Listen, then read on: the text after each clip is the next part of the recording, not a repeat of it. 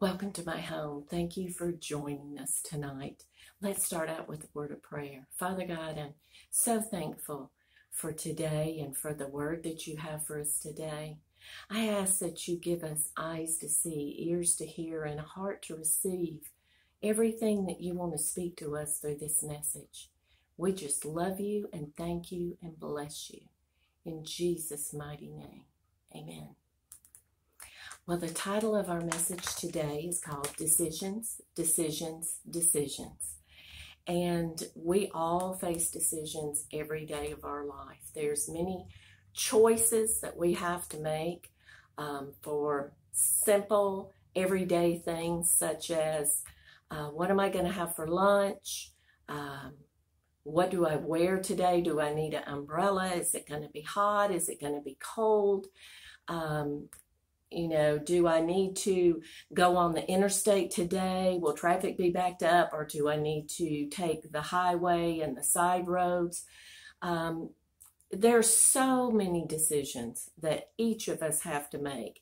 Some of them are made in our homes with our families, and some of them may even be made on our employment or on our jobs. But a lot of these decisions are going to be decisions that will have temporary consequences. If you go on the interstate, you decide to go on the interstate and traffic's backed up, well, you're just going to sit for a while, but it's not the end of the world. You'll be okay.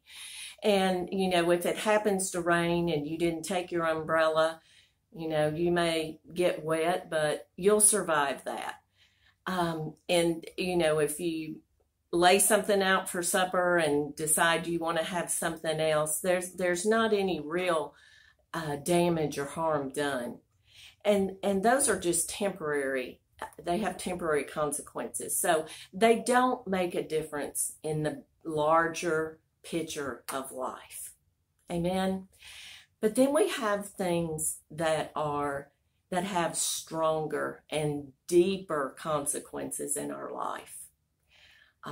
Who do I marry? Do I move out of state? Do I follow what this person is saying versus what that person is saying?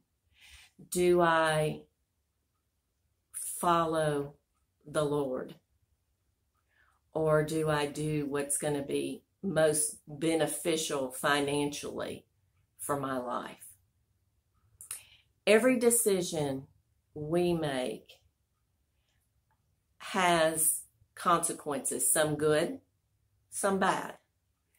But the thing is, God wants us to know that He is there for every decision that we make, that there is nothing too small or too large that we can't go to Him.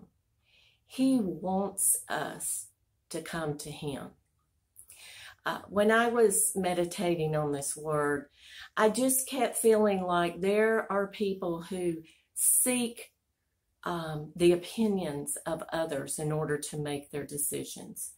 It could be somebody who's known you, a family member, a friend, a neighbor who's known you a long time.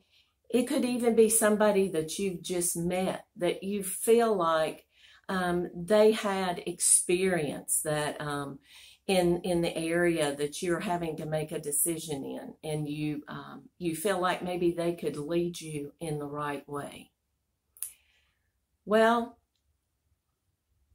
the Lord says that only one who knows you the best will be able to look at your life and the circumstances that you are in order to help you make a decision that's going to take you someplace.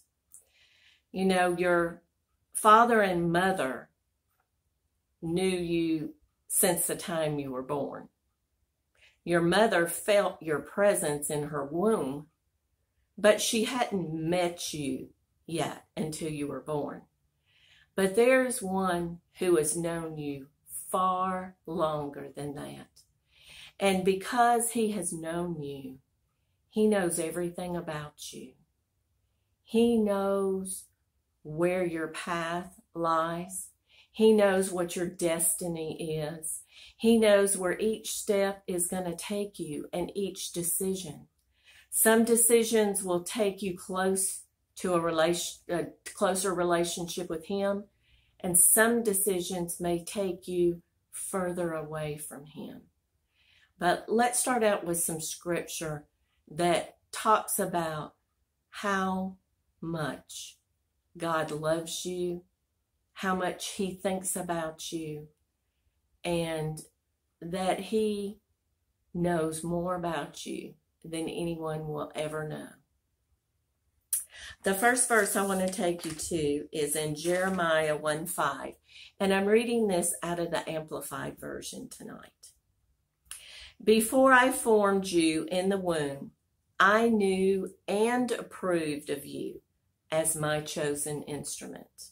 And before you were born, I separated and set you apart, consecrating you, and I appointed you as a prophet to the nations.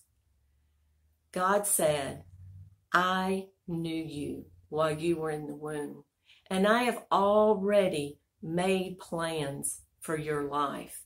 You have a destiny that I have prepared and I have placed inside of you. But in between the time that you will walk out that destiny and right now, He wants to give you every step in between so that you will grow in knowledge and wisdom and sensing the presence of the Lord and His leading in your life. Psalm 139, verses 4 through 12. For there is not a word in my tongue still unuttered, but behold, O Lord, you know it altogether. You have beset me and shut me in, behind and before, and you have laid your hand upon me. Your infinite knowledge is too wonderful for me. It is so high above me, I can't reach it. Where could I go from your spirit? Where could I flee from your presence? If I ascend to heaven, you are there. If I make my bed in Sheol, the place of the dead, behold, you are there. If I take the wings of the morning or dwell in the uttermost parts of the sea, even there shall your hand lead me, and your right hand shall hold me. If I say, surely the darkness shall cover me, and the night shall be the only light about me, even the darkness hides nothing from you, but the night shines as the day. The darkness and the light are both alike to you. Psalm 139, verses 13 through 18. For you did form my inward parts. You did knit me together in my mother's womb.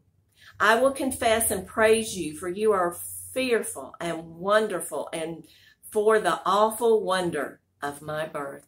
Wonderful are your works, and that my inner self knows them quite well. My frame was not hidden from you when it was being formed in the secret, and intricately and curiously wrought, as if embroidered with various colors, in the depths of the earth, which is a region of darkness and mystery. Your eyes saw my unformed substance, and in your book all the days of my life were written before they ever took shape, when as yet there is none of them. How precious and weighty are your thoughts to me, O God. How vast is the sum of them. If I could count them, they would be more in number than the sand. When I awoke, could I count to the end, I would still be with you. We see from these verses that God knew us from the beginning, as you know, when we were being formed, and that he made a wonderful plan for our life, a plan that would bring us fulfillment, joy, peace. You may say, well, I'm not living that kind of life now. Something happened, or maybe God didn't plan for me, or I was a mistake. God says that is a lie. From these verses we just read, you see that you were lovingly knit together in your mother's womb, that his thoughts of you are forever and ever and ever. He's always thinking about you. There is no end to his love and compassion for you, that he wants the very best for your life, even though you don't know what that looks like or what it'll even be. I feel like tonight that there are some who have lost hope in the plans of God for their life. They think they're so far away that they will never be able to get back on that path, and they're just lost, and they'll just survive through the rest of their life, and whatever happens, happens. But God says it's never too late. All you have to do is call out to him. Regardless of mistakes and decisions that you have made, maybe even decisions that others have made for you, it doesn't matter. God is a redeemer, and he is a restorer. And if you call out to him and you come to him and submit yourself, tell him that you want relationship with him, that you come in agreement with his plans for your life, that you surrender yourself to him, then he will take you and he will put the pieces back together, and he will firmly put you right back on the path that he has created for you. The word said your days were all written in his book before any ever came to be. He knows you intimately. He knows the plan for your life. He knows everything about you. The times you will fail, the times you'll disappoint him, the times you'll turn away from him. But he rejoices because he knows that you will come back, that you will return to him and allow him to have a part in your life, the major part in your life, the part of leading and directing you. Amen. I want to go to John 16, verse 13. But when he, the Spirit of truth, the truth-giving Spirit, comes, he will guide you into all truth, the whole and full truth. For he will not speak his own message on his own authority, but he will tell whatever he hears from the Father. He will give the message that has been given to him, and he will announce and declare to you the things that are to come and that will happen in the future. Holy Spirit, who is the Spirit of God that was sent to dwell within each believer on this earth, brings us the wisdom of God. The wisdom of God allows us to make decisions for every area of our life that's going to be beneficial, that's going to be a blessing, that's going to strengthen us and encourage us. Amen. God knows what we need better than we do. He knows the consequences of the decisions that we're going to make because he knows our future. Remember, every word of our life was recorded in his book.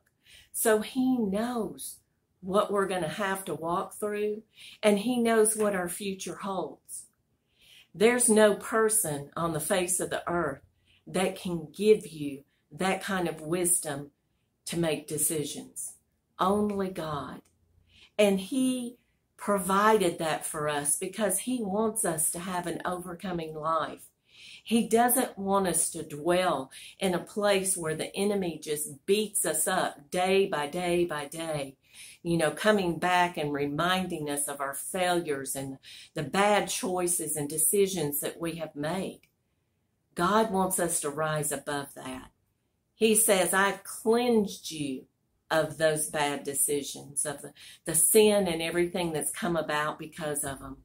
And I am taking you higher. I am taking you to a level where you are able to walk in my grace and in my fullness with everything I have for you. Remember when Jesus was on the earth, He said that He told people as He ministered and told the disciples that He only did what He saw God do, and He only said what He heard God say. Well, it's the same thing available for us today as we tap into Holy Spirit and allow Him and what He has for us from our Heavenly Father. We are going to be able to walk an overcoming, victorious life. Amen? Jeremiah 29:11 and 12. And I love these two verses. They are verses that you should have marked in your Bible, and you should read those, frequently throughout our life, because there are times when we may feel lost or troubled or mixed up or conflicted, but God knows. Amen. For I know the thoughts and plans that I have for you, says the Lord. Thoughts and plans for welfare and peace, and not for evil, to give you hope in your final outcome. Then you will call to me, and you will come and pray to me, and I will hear and heed you. Then you will seek me, inquire for, require me as a vital necessity, and find me when you search for me with all your heart. That is the key there. We need to search for Him with all of our heart. When we awaken in the morning, it's by the grace of God that we have life. It is His love for us, His relationship with us, that He wakes us up every morning. And so when we wake up, we need to thank Him for that life. And we need to ask Him what He would have for us that day. What plans do you have for me today, Father? What would you like for me to do? What can I do to be a blessing to you? A lot of times we don't think about what blesses God. We think about God blessing us. But there are things that bless God. And when it comes from our heart, automatically, because of the relationship we share with Him and the love that He has given us that we give back to Him, we act out of a heart full of that love. And when we do things from that heart of love, it blesses God. It strengthens us because we know that we have blessed God. And so we want to look to Him. He knows our plans. The scripture is so clear. He knows everything about us, and He loves us deeply. He loves us when we fail Him. He loves us even though we may completely turn away from Him and make our own decisions. It doesn't stop the way He feels about us. But He longs for us to look to Him first for every decision that we make. Amen. The last verse I have for you is Psalm 139, verses 23 and 24. Search me thoroughly, O God, and know my heart. Try me and know my thoughts, and see if there's any wicked or hurtful way in me, and lead me in the way everlasting. You know, God knows everything about us. Every word that's going to come out of our mouth, every action that we're going to take. But if we ask Him, if we stand before Him and ask Him to show us something in our life that He wants to deal with, or to give us strength to help us through, then we are partnering with Him. We are allowing Him to work in and through our life with us.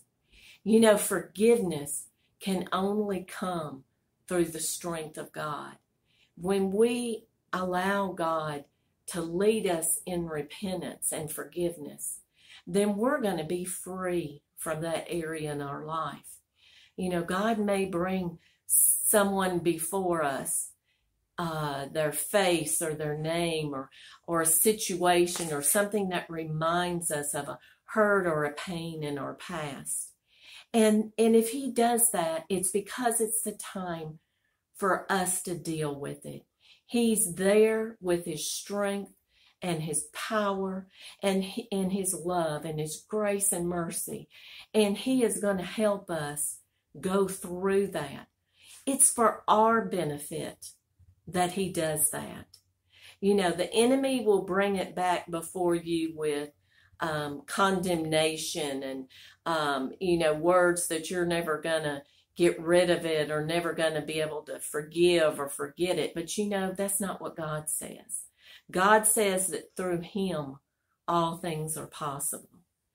As we free ourselves from and our lives from things in our past, and we stop the enemy from putting stop signs or turnarounds or whatever in our life, then we're going to walk free from a lot of bondage. When we are in the Lord and we walk in His Word, we daily go through things. And each day we will have something that we will walk through.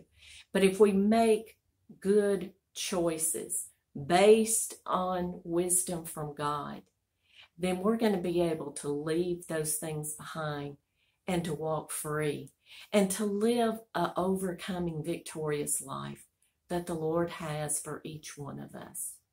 Amen. I just want you to know that you are deeply loved. And because He loves you so much, He wants you to come to Him with every decision that you have to make today. Every decision. There is nothing that is so unimportant that He doesn't care about it. And there's no decision too large that He will not give you wisdom and help you through it and be with you as you go through it. You know, sometimes we wish things could be over as quickly as how we got into it. But we know that sin will carry us into a place.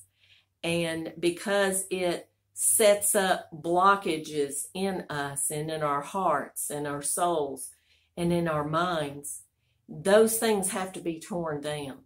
And sometimes grace is all that we can hold on to as we're going through tearing those things down.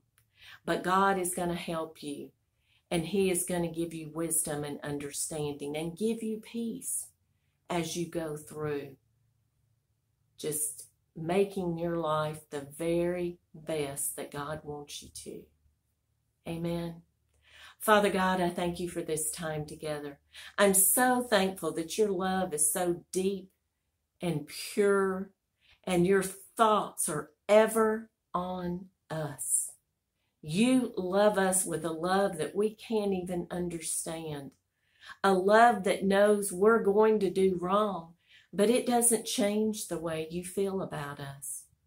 That You want us to come to you with every decision that we have to make so that you can lead us in a way that we will walk in victory for every area of our life. We just thank you and we bless you for everything that you're doing.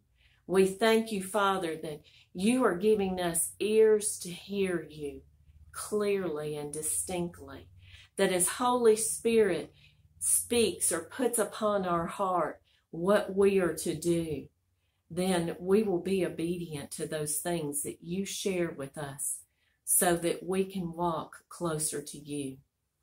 We just thank you and bless you in Jesus' name. Amen. Thank you for watching tonight.